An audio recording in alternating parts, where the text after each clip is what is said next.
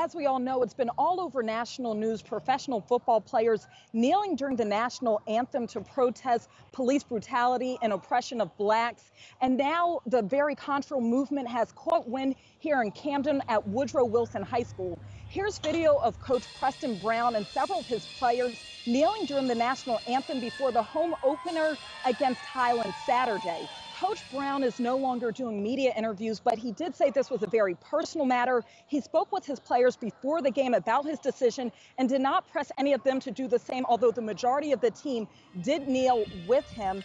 And this all comes after 49ers quarterback Colin Kaepernick sat during the national anthem several weeks back. Several NFL players have now done the same thing.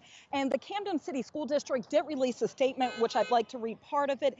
It says the district supports standing for the flag, but this is a personal issue, and we strongly support our students' experiences and their exercising our First Amendment rights. Yeah, I wonder if that would have been their statement if he had assembled the team in prayer before the game happened. Of all weekends, I just cannot fathom this. 15 years ago, Americans died because they live by the values inside this national anthem. And then he decides that this is the weekend that he's going to practice his First Amendment rights. It's just so insensitive and so out of touch. Like, I wish he was sitting with me when I was in 7th grade and my classmates were learning that their parents were dead, or when I couldn't get in touch with my dad because he potentially was inside that tower. The flag and the national anthem are much stronger than this silly hullabaloo. It was there before, it'll be here a long time after. My problem's with Colin Kaepernick. He's getting paid like $100 and some odd million. That's his contract. He's on an $11 million this year. He's working for somebody. That uniform's not his. It belongs to the team that he plays for. If you want to start a movement,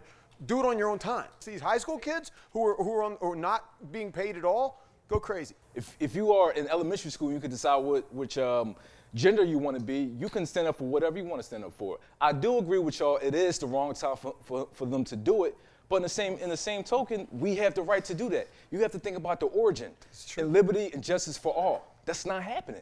The hard part of this story is not being able to speak to the coach. He's a bit of a coward, the coach. He wouldn't return any of our calls this morning. I called him out on the air. Just, you know, if you're going to do something, have the courage of your convictions. But I think he's a coward. See, we ask our football players, our athletes, to be good role models. We ask them to set an example. Colin was doing that. Maybe it wasn't the example that you want him to set, but he was taking a stand, and I stand with him. Do I think that this coach picked the wrong time to take a stand? Yes.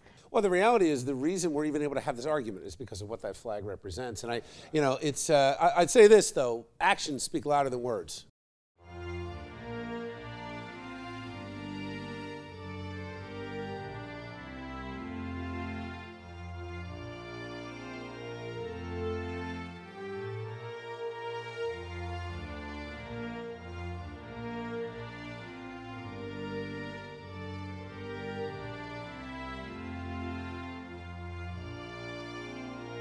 You're sitting, Jablonski.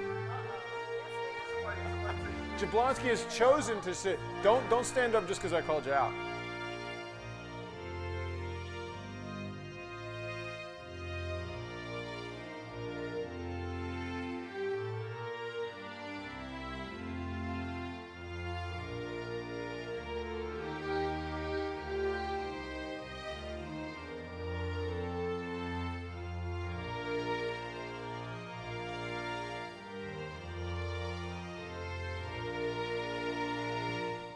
Nicely done.